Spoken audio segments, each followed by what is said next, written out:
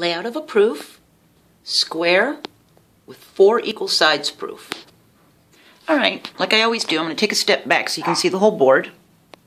Let's get it in focus here. And we've got our drawing that we need above the proof table.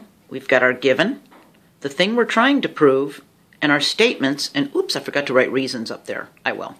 So, let's look at our square and our given. It says that the given is that EFGH is a rectangle. Yeah, squares can be rectangles. And it says that EH here is congruent to EF. And we need to prove that EH, EF, FG, and HG, all these lines, are congruent to each other. Okay?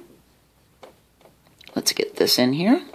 Alright, so our first statement is that EFGH is a rectangle, and that's given. And that EH is congruent to EF, and that's given. Okay?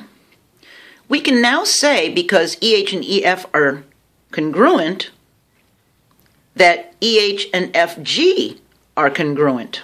Okay? Why? Because opposite sides of a rectangle are congruent.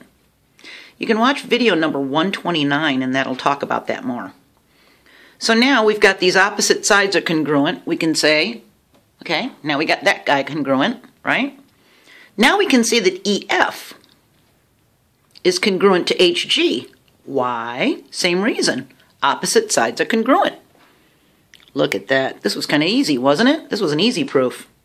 So, because opposite sides are congruent, we can say now all the sides are congruent, and our reasoning is the substitution property, which, if you don't know what that is, you can look at video number 30, but you could substitute the parts of one for another, is basically what it says.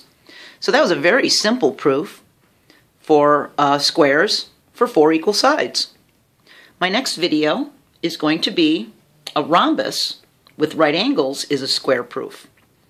I hope to see you there.